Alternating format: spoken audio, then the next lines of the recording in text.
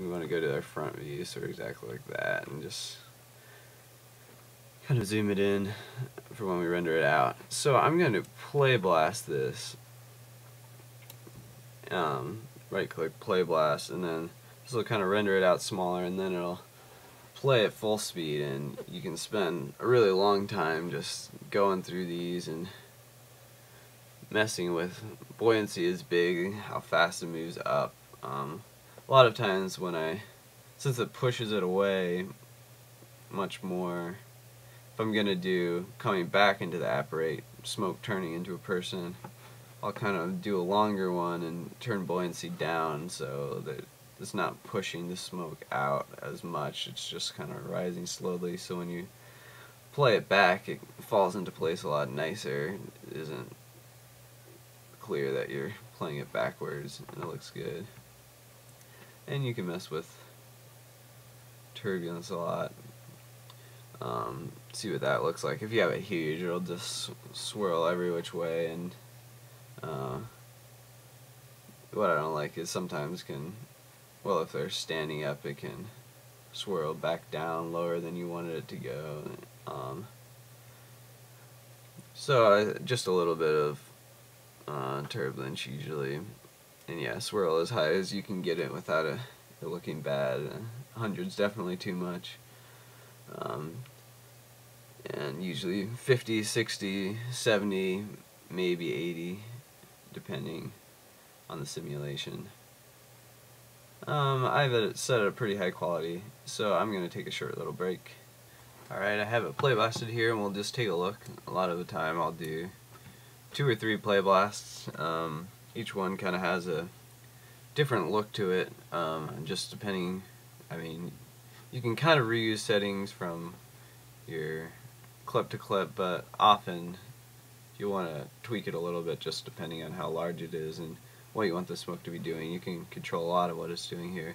I generally use play blast. That'll show you what it looks like in real time, and it's just as fast as going through the timeline here.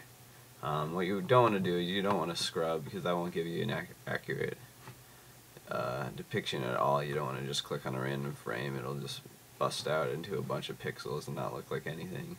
So don't get worried with that. I like to do a lot of play blasts.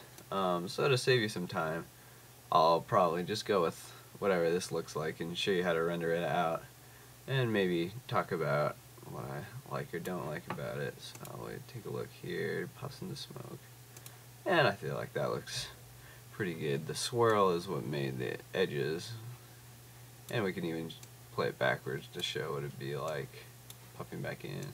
So good buoyancy amount. You can see he's going to be kind of, since we tilted it a little bit, smoke's going to come up and go there. This is just 50 frames. I'll probably do at least 100 frames for my render, because there's definitely still some smoke there. But we'd have even more smoke there, not quite as 3D looking if we did a 2D render, because you can see it's already starting to go away, and this will go away soon. 2D render, it all stays in the frame, would probably end up in this corner here. But I don't think there's too much I would change. Yeah, the swirl is what gave it, this look right here, around the edges, kind of a smoky look. It would be flat if we didn't give it any of that swirl, and kind of sends it up. And I feel like that's not a bad speed, and you can always speed it up if you want to. I mean, the thing is, longer render times if you do it really slow and speed it up, because then you'll be rendering 150 frames for something that could have been rendered by just increasing the buoyancy. So I might make that a little higher for a render, and so go down into how many frames. I had it set to 50, and that's how many will play blast, but you can really press escape anywhere there. And I'll kind of want to take a look at how long it's going to be around for. Actually, I'm going to guess probably it's going to be gone by 100. Maybe I'll do 110 to be safe. So to render stuff out in Maya, you go over here to your render window,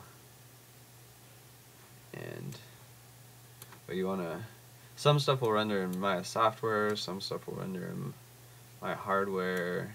So what I like to do is, you want to go to frame 1, because then that's got the color, because it'll put it against black to represent nothing there, and you couldn't really see it otherwise. So I'll just render this, and you want to always make sure that you can see it, because sometimes it'll render in one and not the other. Okay, so it looks fine. That's in Maya software, so we'll use Maya software for this render. Go to batch render. So I'll just say running Lewis operate 1. You can do your image format, depends on the software you bring it in. QuickTime Movie has always worked well for me. You go here, you set your start frame, you set your end frame, so I'll do 110 frames. Renderable camera. Generally it's good to create a camera for something, because create a new camera and then you can zoom it in, but we don't really want to for this clip. We don't want it to move anywhere, so we can just stick with a perspective. You don't really need a Z depth, but you definitely need the alpha channel, because since it's rendering against nothing, it's gonna use that as black.